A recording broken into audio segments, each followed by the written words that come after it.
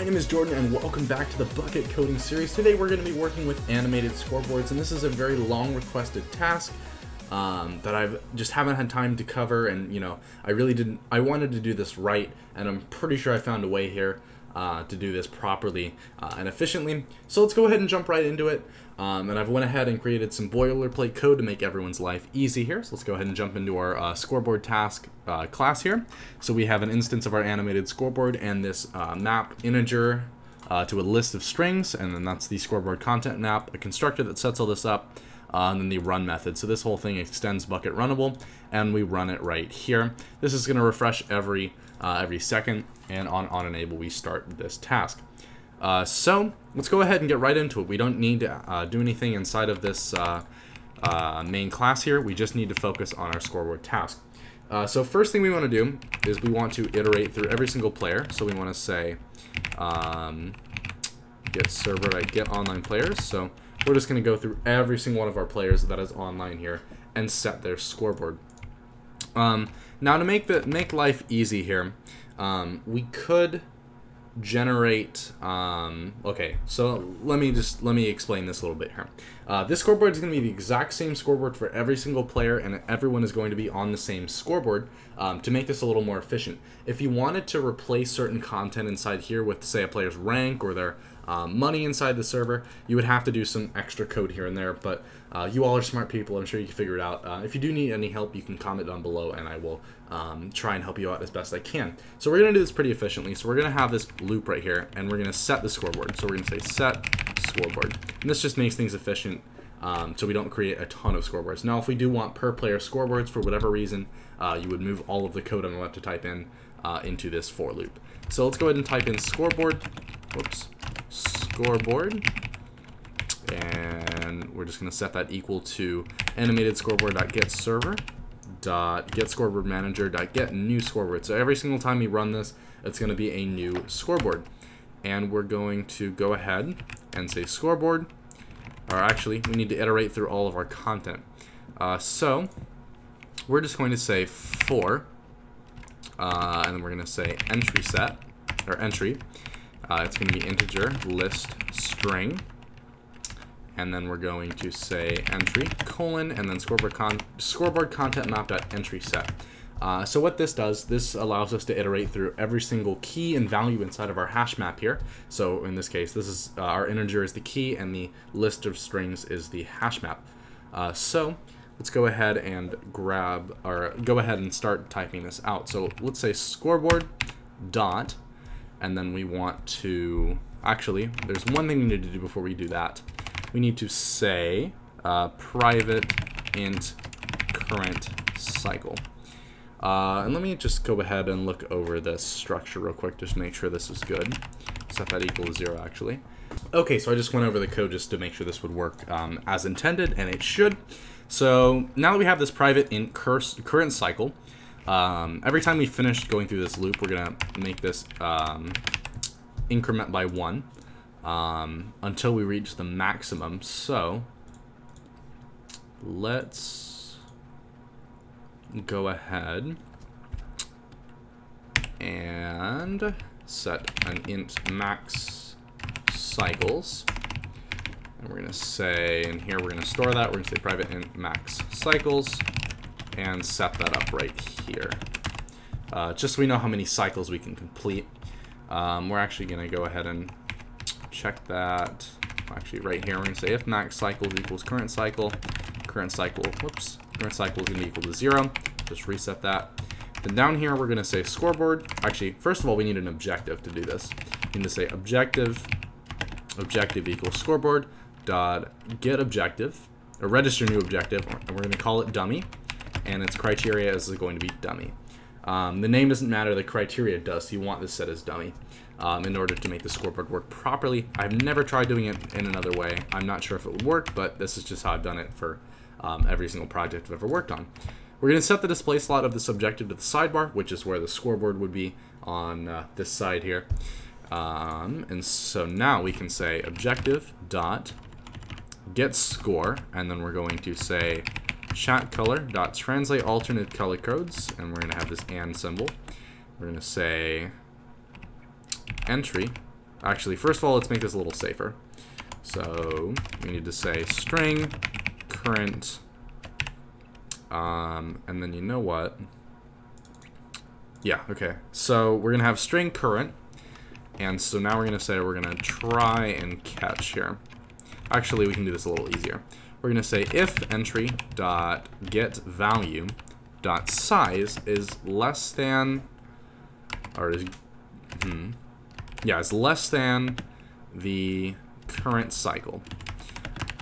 Then we're just going to set our current string equal to empty. So we're just going to make this an empty value. And actually, what we can do is just say, let's wrap this like that. Oops, can I not do that? Huh.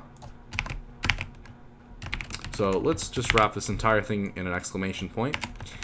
And if there is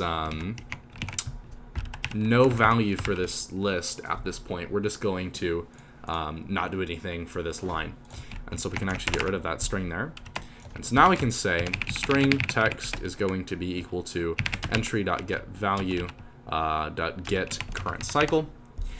And then right here we just plug in our text. And then we need to say dot set score equal to our entry dot get key. So now we should essentially be good. We just need to set these players scoreboards. So just say player.set scoreboard inside of our loop here. And we're good to go. So let's go ahead and recap this code real quick. So right here, every single time we run this method, every second, we're going to create this new scoreboard. And then we're going to register a new objective with the name of dummy and the criteria of dummy. Remember, the name doesn't matter, the criteria does. We set it up to display in the sidebar, and we iterate through all of our content inside of the scoreboard content map. We check if we've completed our maximum amount of cycles. We check that there is indeed text for this at this cycle, and if there isn't, then we just don't display on that line. And other than that, we're good to go. So let's go ahead and quickly put in a 1 in here. And so now that we have a 1 for max cycles in here, let's actually make it 0 just for safety. Let's go ahead and create our scoreboard animation here. So let's go ahead and say list string line 1 is going to be equal to a new array list. New array list. And you know what? Let's make it just a quick random string method. So public or private. Okay, well, we'll just say protected string random string. And have a private random object to generate all this junk from. And so we're going to return. Whoops, we need also some options. So private string array strings is going to be equal to that. So we're going to return strings. Strings index of random.next int from our strings. Strings.length, and this will basically get a random value out of the strings array. So we're going to say hello, and we're going to put some color in this. So let's make it gold. Copy all this real quick. We'll say doot. And you know what? Let's make this a little fancy. Let's put an H. Okay, you know what? That won't work. Okay, delete all that code. You could do it that way. I'm just going to make it actually appear a little nicer than that. So this is going to be our first frame for this line. It's a little weird when you work with this, you know, it's going to get pretty messy.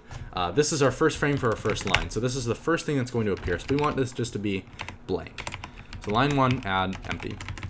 And you know what? We have to put like a color code in there to make it appear, I think. Then we're just going to put an H.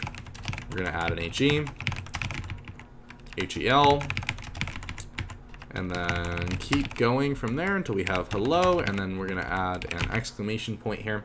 So this is our first line. So now we can go ahead and create our hash map of all this data now. So we can just say map of our integer to our list of string, scoreboard data. Is going to be equal to a new hash map here. And so let's set this equal to our scoreboard data. And right here, we're going to go ahead and say scoreboard data.put. We're going to put this at a score of 0. And we're going to put line 1 as our array. So let's lay out how a scoreboard works, just to make sure this appears as you want it to. So a scoreboard has different scores. and the scores go up from 0. So if the lower the score is, the lower down it's going to appear. So if I have a total of 7 scores, 0 to 6, 6 will be at the top and 0 will be at the bottom. Now with the animation, everything in here is just normal order, so you can go ahead and do it like this, and it should work perfectly fine. So our max cycles is going to end up being line1.size. And so now what we can do is we can have string list line 2, and this is going to be equal to a new array list. And you know what? Let's put this at 1, and then we'll put line 2 at 2. And just as a proof of concept, we're just going to not have anything in that list, just to see that our plugin works fine if you are missing data. So let's go ahead and build and run this plugin, and we're going to go ahead and check it out on the testing server. Okay, ladies and gentlemen, so I made quite a few modifications to get this to run. I did not get this to work 100% the first time. There were many bugs, but I went ahead and fixed all of them off camera just to make sure this would work properly and not be a long pain to do on video. So I'm just going to explain all the changes I made, though, just to make sure everyone knows. So right here, the title ended up being dummy. That's what the name showed up as, since we didn't set a title. So I specified a list for title.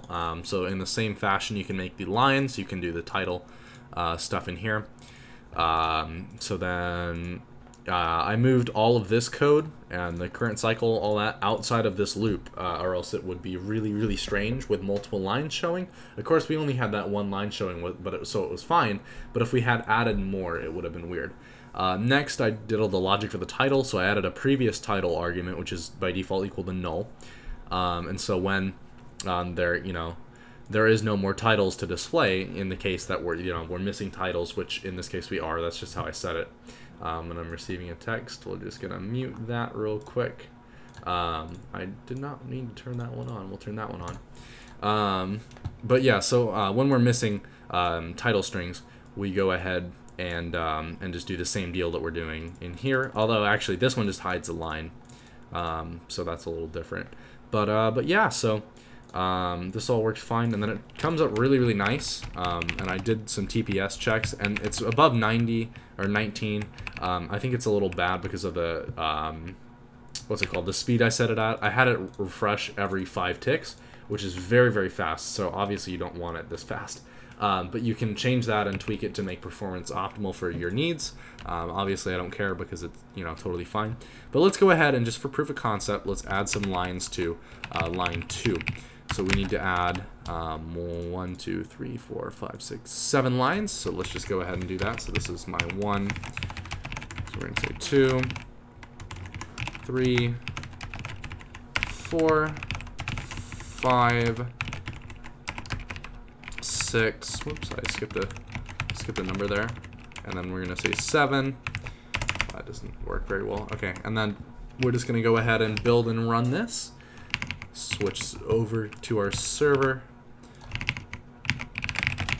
And now that line 2 is showing, and you can see since the number is bigger, it is going to be, up at the top instead of up at, so as you can see, since the numbers are in the certain order that we specified, which is 1, 2, number 2 appears above the hello. Obviously, we can shift this around by changing these numbers here.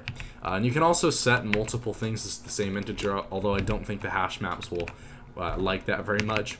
But yeah, just for proof of concept, we'll switch it around here just to show everyone it's working 100%. There we go. So they've switched now. And it's all good to go. So everything is working totally fine. Again, the TPS isn't too good, although that's because I have this set. If you were to change this to 20 and then actually give it a good timing, then it would be a little decent amount slower, but it would still work. So obviously this really isn't super optimal because this is once every second. You might, want to have this run a little faster, maybe at 15 ticks or 10 or, whatever. But you can optimize that yourself. Other than that, I hope you all enjoyed this video. But before we exit out, let's go ahead and review everything we've done for today's video. So we went ahead and did the bulk of our code inside of this scoreboard task. So we created our scoreboard objectives on it, made sure to set it on the sidebar. We used a current cycle integer to cycle through our different values inside of our different lists, both the title list and the content list. Again, we set the scores in this map of integer do list of where we want things to appear in the scoreboard. We made sure to do all sorts of different checks to make sure that if something was not going to appear, then it would either have a placeholder, whether that be the previous title or no title right here, or it just doesn't display anything on that current line. And then we just set this up and we made sure to optimize it for performance as best as we could. And we also showed changing of the time period here. So if we set this to 20, that's 1 update per second. And you can update that as needed. Other than that, though, I think that's everything for today's video. So I hope you guys all enjoyed this video. Make sure to leave a like down below. Make sure to comment your video ideas. I know someone commented this one, so I'll probably put this person's recent comment up on the screen, or whoever asked for it, I think today or yesterday. Put your comment up on the screen. So there you go. Thank you so much for asking about this video and making me go do it. Other than that, I hope you guys all have a great day or night wherever you are. Take care.